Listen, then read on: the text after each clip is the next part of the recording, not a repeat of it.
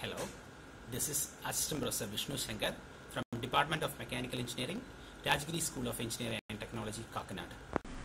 Welcome back to the RSET online lecture series on Basics of Mechanical Engineering. Today, I will be discussing about the topic Power Transmission Devices. I have referred Introduction to Automobile Engineering NPTEL lectures, Power Transmission Elements NPTEL lectures, and Fundamentals of Design MIT lectures while preparing this lecture. Power transmission devices.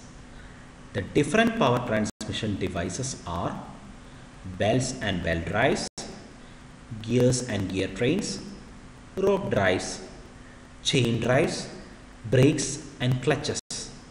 Belts and belt drives depends on friction between belt and pulley for their function. Gears and gear trains are positive drives. Rope drives depends on the friction between rope and pulley for their function.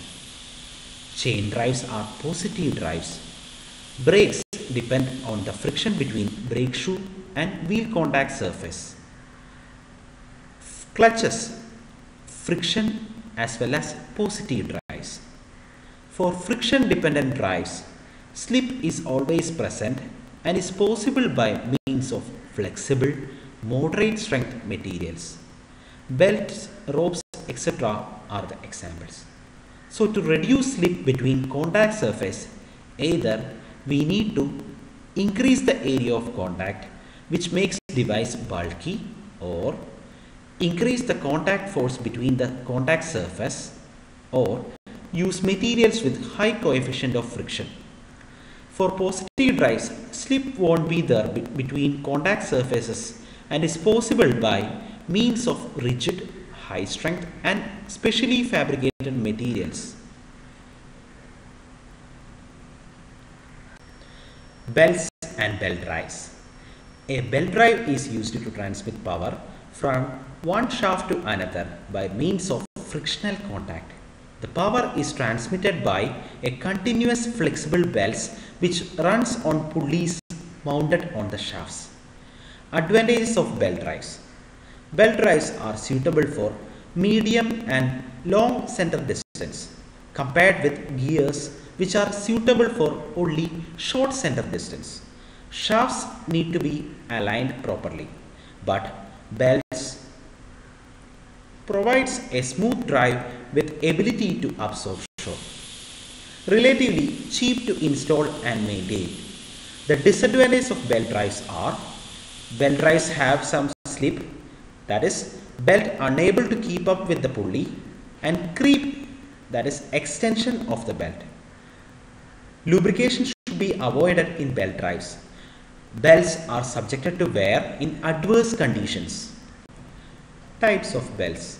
The different types of belts, as you can see, are the flat belts, V belts and timing belts. What are flat belts?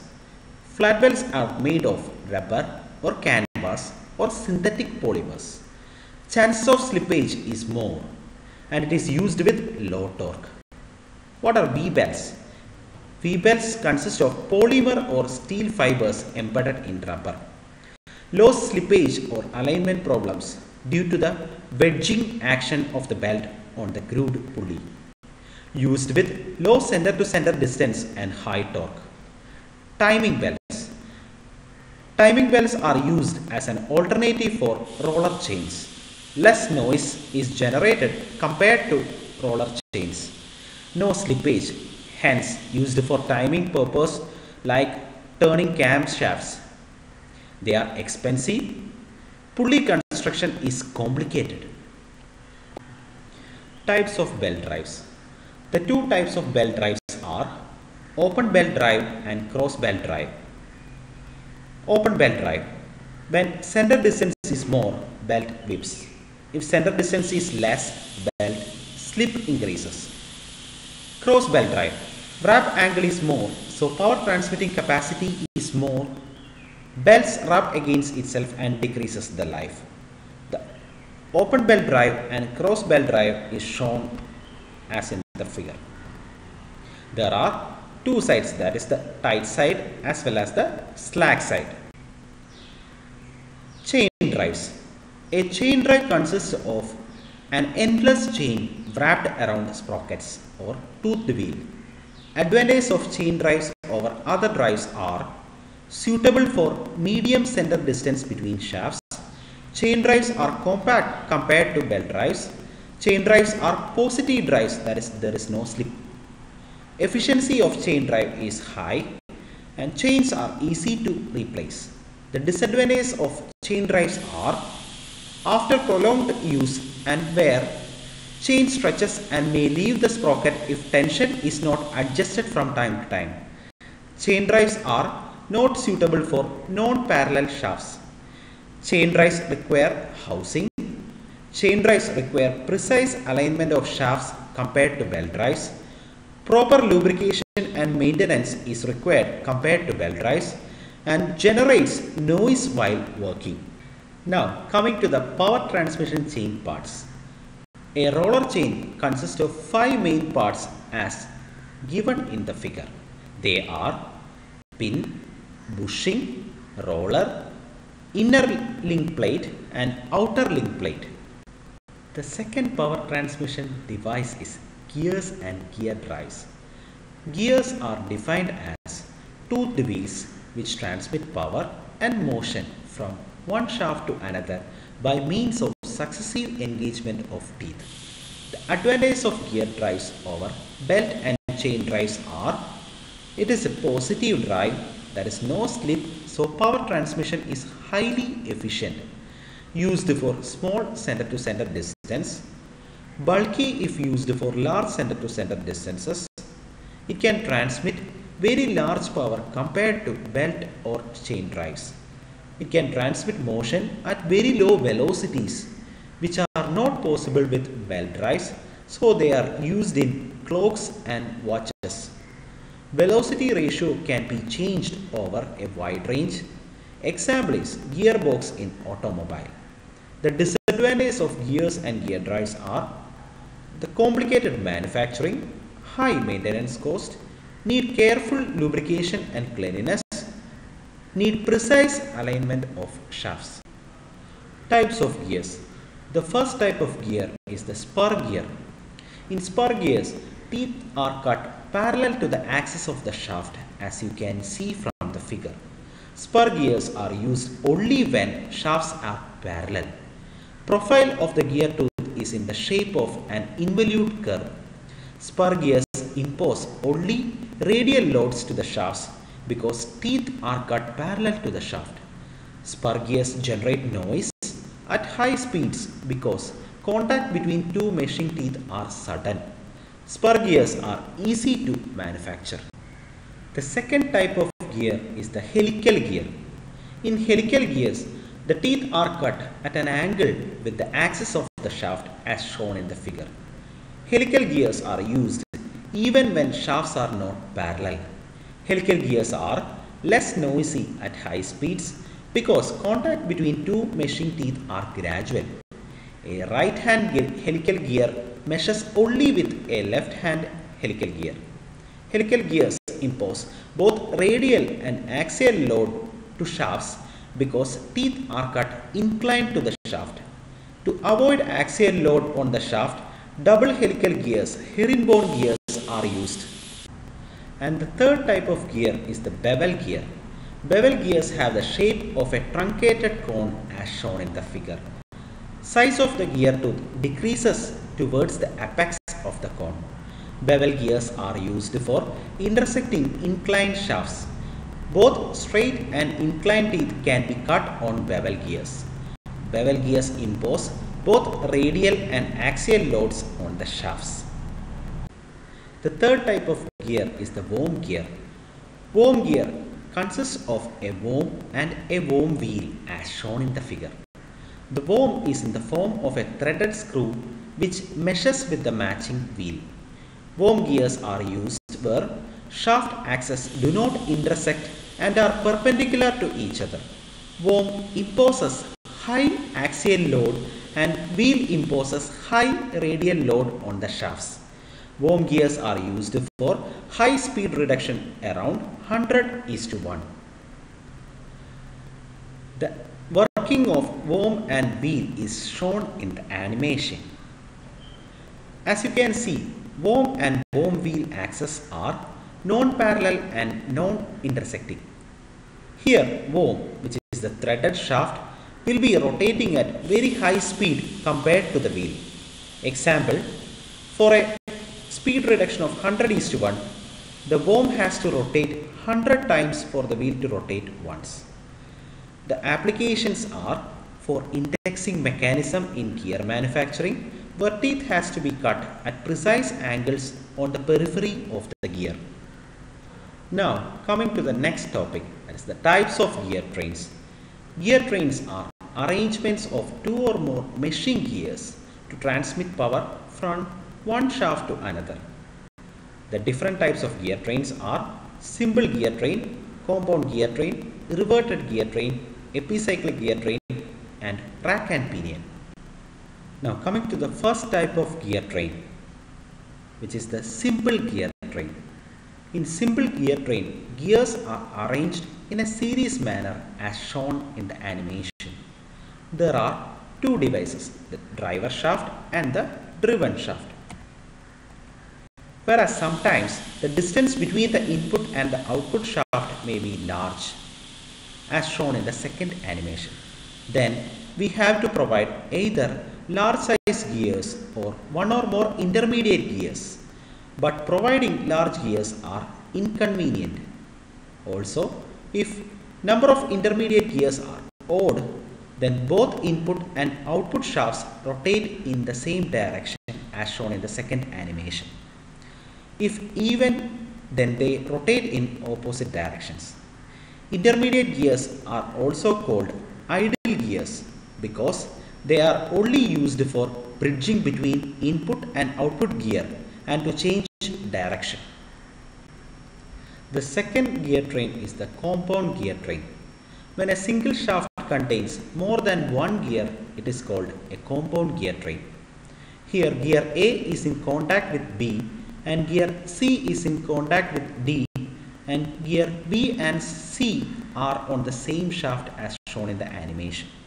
Advantages of compound gear train is that a much larger speed reduction from input to output shaft can be obtained with smaller gears, because if simple gear train is to be used for large speed reduction, then last gear has to be very large. So compound gear trains are compact than simple gear train. Compound gear trains are used in automobile gearbox due to the above reason. The third gear train is the reverted gear train, a type of compound gear train which is represented in the animation and consists of 4 gears, gear 1, gear 2, gear 3 and gear 4, and have coaxial shafts. Applications: used when input and output shafts are coaxial. They are used in automobile gearbox. The next gear train is the rack and pinion arrangement as shown in the animation. It is used to convert rotary motion of pinion into linear motion of the rack. Now coming to the last type of gear train, which is the epicyclic gear train. In epicyclic gear train, there are 4 components. They are: first one is the sun gear, then the planet gear, then the ring gear, and the last one is called the arm. As you can see from the figure, the sun gear will be having a rotary motion. The planet gear will be having rotary as well as revolutionary motion. Ring gear will be having an internal teeth, and the arm is called the planet carrier, which carries the entire gears. Used for very high speed reductions with gears of moderate size in lesser space. These are used in automobile differentials, automobile gearbox, and wristwatches, etc. There are three arrangements possible for an epicyclic gear train. The first arrangement is shown in the animation. As you can see, the input is given to the sun gear, the ring gear remains fixed, and the output is obtained at the arm.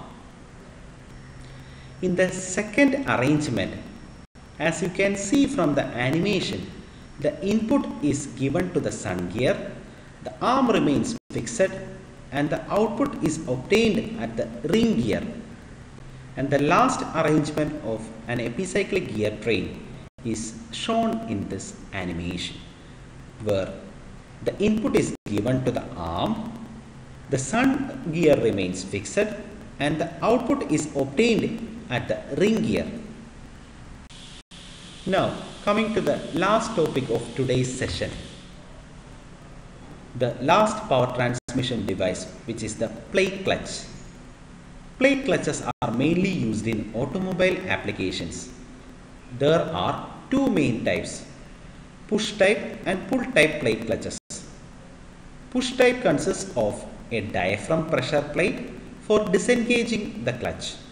Pull type consists of a compression spring for disengaging the clutch.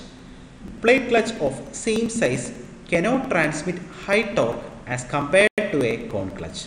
Also, engagement and disengagement is sudden because all of the flat frictional surfaces comes in contact at the same time. The above disadvantages are overcome by using multi-plate clutch. From this animation, you can see the disengagement as well as the engagement of the clutch. Coming to the friction lining material used in brake and clutch. Moderate hard materials are used for friction lining to prevent wear of other engine components. If friction lining is too hard, it will wear out the contacting parts than itself. If friction lining is too soft, it will wear out soon. Ceramic materials are typically used in heavy applications such as racing or heavy duty applications like trucks. Should be able to dissipate heat continuously for smooth working. Brakes and clutches makes use of friction for speed control and power transmission, and this friction generates a lot of heat. Example, in brakes, kinetic energy of vehicle is converted to heat energy due to friction. If this heat is not continuously carried away, it will soften the friction lining and causes slip, which decreases the efficiency. Before ending today's session, I will be briefing about the topics covered in today's session. The session was all about the power transmission devices. In the first part, the first power transmission device, bells and bell drives, were discussed, in which the types of bells, types of bell drives were explained in detail. Then the second section was about the types of gears, which was the second power transmission device, in which we studied the different types of gears such as spur gear, helical gear, bevel gear and worm gear, their working as well as their applications. Then the third section was about the types of gear trains. The different types of gear trains such as simple gear train, compound gear train, reverted gear train, rack and pinion gear train and epicyclic gear train were explained in detail. And finally, while concluding, we discussed about the fourth type of power transmission device, which is the plate clutch. Hope you enjoyed today's session and see you soon. Stay tuned.